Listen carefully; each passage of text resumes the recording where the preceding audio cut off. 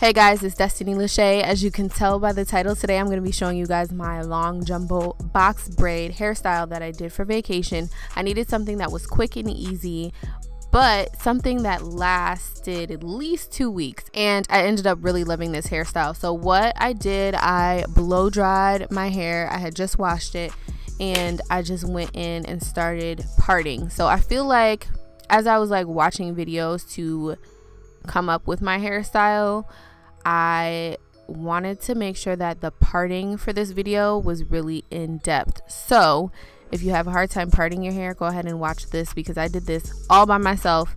Now my parts were not super straight, they were not perfect, but I tried to get them as perfect as I possibly could. So I had a mirror behind me, a mirror in front of me, like in my hand, and then I used a ponytail holder to hold the hair up and down, as you can see right here, to make sure that the parts were as straight as I could get them. Like I said, they're not perfect whatsoever, but I wanted to get them as straight as I possibly could. So honestly, for me, parting takes the longest, but you know, take your time if you got time. So I parted the back first, and I started to go in and part my crown. I love using a metal rat tail comb because it gives me the sharpest part, and since I'm doing this by myself, I need to make sure that all my tools are working for me and not against me. So as I parted the back, I clipped that down, well, kind of held it down with a ponytail holder, and then I did the center. We're basically doing 3 big sections. So I'm just going in and making sure those 3 sections, or rows I will call them, are even. So towards the crown of my head, I want to make sure that I kind of get a good, you know, circle going on there, or like half circle, and make sure that everything's nice and even. And then I put on my ponytail holders just to make sure that everything is looking, you know, as good as I can get it. So as you can see, I have my 3 sections parted. That makes it super easy. And then I begin to go in and part the back. So I did 2 big braids in the back, so I just need 1 part down the middle for the first section near my neck. So I take my hair tie and I use my edge booster for coarse hair, because my hair needs it, and this is the only edge control that really holds my hair in place. Don't use a lot, because this can go left real fast, like the edge control. It can turn white real quick. Don't use a lot, because I ended up using too much and I had to go back in and redo some braids because it was white. But you know, use a good amount. If you use edge control, you know what I'm talking about, especially this one. So I'm just making sure that those sections are really flat, and I take a boar bristle brush, as you can see, and just really brushing that down to make sure that these sections are really flat. In some areas I did use 2 rubber bands instead of 1, just to make sure that my braids look right. I feel like the parting makes your braids look better, and the rubber band method for me is the easiest, most beginner friendly way to do braids, because I'm not the best at parting, but if I have a good rubber band on there, I can see where my parts are, and it kind of gives me a nice good base for my braids. So I go in and do the next section, and I do my edges as I go, because my edges kind of go into my hair. I don't know if everyone's does that, but I don't know, but I just need to do my edges as I go. And I am brick layering my parts, so I'm not putting the parts right on top of each other. I want my braids to fall really nicely, so I'm going to, you know, brick layer them, or whatever. You guys told me that in my last video. That's what it's called. So I believe I had either 6 braids in that row, in that second row. I don't know, I can't remember. Then I'm going on the top, and all I'm doing on the top is creating 4 braids on that top portion there. I didn't want too many braids. I didn't want to be parting forever, so this was like the easiest, simplest way to get some easy, quick braids going on.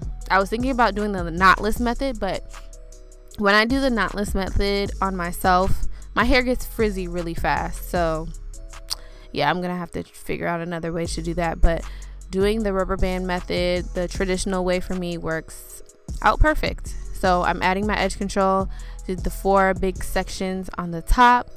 I'm combing through my hair just to make sure that everything's, you know, cool. And then I take my edges out just to make sure that they're not slicked up in the hair. I hate when I do that because I hate like tugging at my hair after it's in a rubber band. So, you know, take your edges out at the top especially, and then add your rubber bands in, and you can do your edges after, especially like the top portion. And putting these rubber bands in are super easy. It's just getting my hair to lay down is the hard part. So I go on and do my edges. I take a toothbrush and, you know, swoop them bad boys down, because I want to see how they're, you know, gonna lay and all that stuff. So now it's time for the hair. I'm gonna use this already pre-pulled hair. I don't know if that's what it's called, but it's already like pulled down so that it's not super even at the bottom. And I section off the hair like this. I'm gonna show you this again, I believe.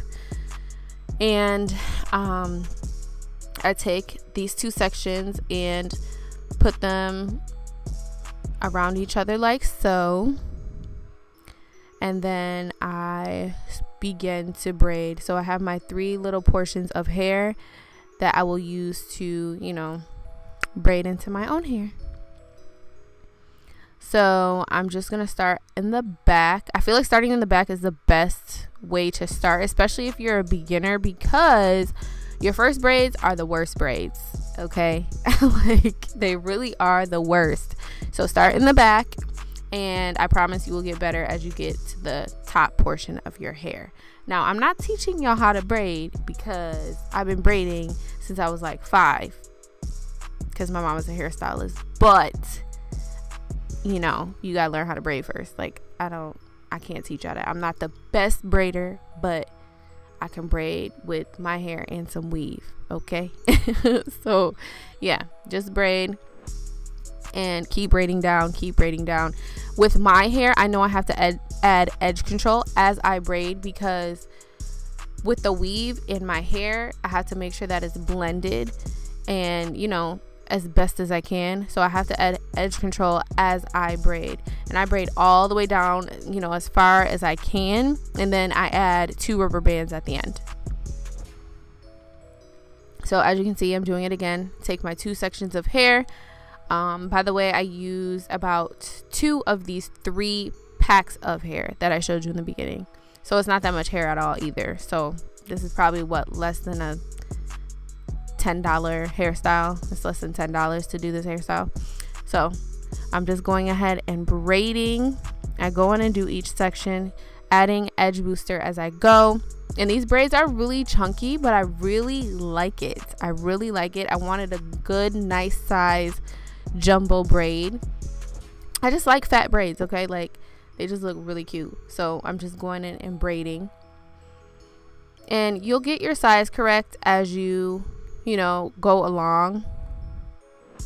It was pretty easy to do the sizing for these braids too, because I just, you know, you can feel it in your fingers. So, and I really liked using this brand of hair. It made it easy to braid, and the hair didn't get all over the place. So, you know, with like Kanankalan hair, sometimes the hair can get like really messy real quick, and then it gets tangled really fast. But this hair was really easy to work with. I liked it, and I will definitely be using it again. Another tip, when you start to braid, start braiding in the same spot for a long time. So don't move your hands when you braid on top of the rubber band. Kind of just stay there for a minute, but braid at the same time, if that makes sense. And then when the braid becomes a braid, then you start braiding. I don't know if that makes any sense, but that's helped me do my own hair, I don't know, at home. So yeah, so when you begin braiding, just keep braiding in the same spot until the braid becomes a braid, and then you keep braiding. I feel like I use braid a lot, but that's the only way I know how to explain it, guys. But this was the last braid. Like, the feeling of having your last braid is the best feeling ever. I ended up having to go back and do the top 4 again because the edge control had turned white, and I didn't notice till the end. But these braids look super cute. Like I said, they're not perfect at all. I wasn't going for perfect. Honestly, I was trying to get this done before my daughters woke up. So get you some hot water, sis. Put your braids in some hot water. I dip a lot of my hair into the hot water because I don't like my braids to be stiff. I want my braids to be able to move in the wind. Okay, so I'm gonna dip a lot of my braids, most of my braids, in some hot water because I don't need them to be sticks. Okay, I need them to be flowy. Okay, so I'm just dipping them in. I keep my head in there for like 15 to 20 seconds, not that long. And then just make sure you have time to let them air out because you don't want to sleep with wet braids. It's not it. So just let them air dry and then you will be good to go.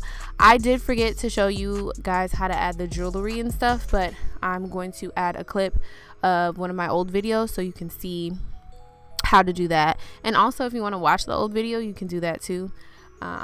Yeah, so this is the end result without the jewelry. But it was super cute. It was really easy. It took me about an hour and a half to complete. Yeah, and I liked how I did the pattern too, like the parting. Even though it's not perfect, you know, it's still cute. So here is the jewelry part. This is one of my old videos, but you can add the string and your beads. It's super simple. This is how I add this string. It's really easy. You just kind of tie the string around the braid. You can do it however you want, really, but this is how I do it. Creating little X's, you know, on the braid, and then I tie it at the end. Pretty straightforward, but I'll show you again so that you got it.